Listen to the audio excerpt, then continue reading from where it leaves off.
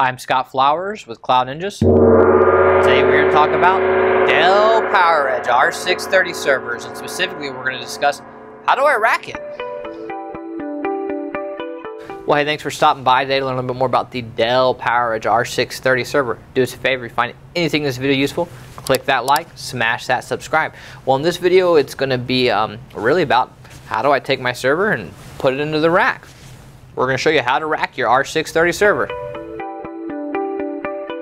Alright, so we're going to show you how to actually just put the rails into the rack and then put the server into the rack. We're not going to do any cable management or anything like that. So two of the guys on our team, two of the techs, are going to actually help with this. So we're going to start by putting in the left rail. So let's go ahead and put the left rail in. So just make sure there's two different rails, there's a left and right.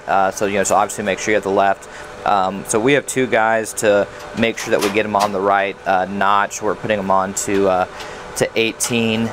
It's labeled on the front and the back of the rack. You just want to make sure that you get it in the same on both sides, in the front and the back, so it's not off a little bit.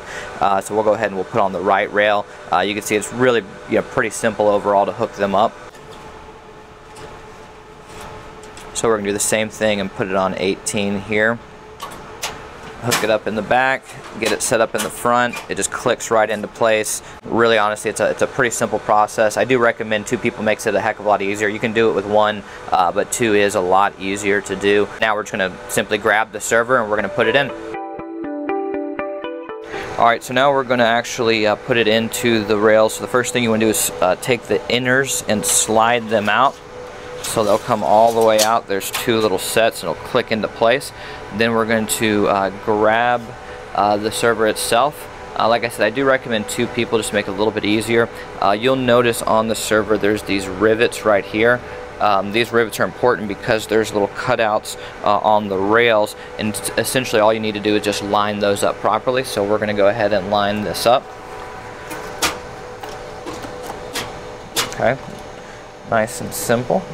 Your side look good? Mm-hmm. Alright, so now it's all lined in. We're gonna, it's supporting our weight. We're gonna push it back. You can hear it kind of clicked into place.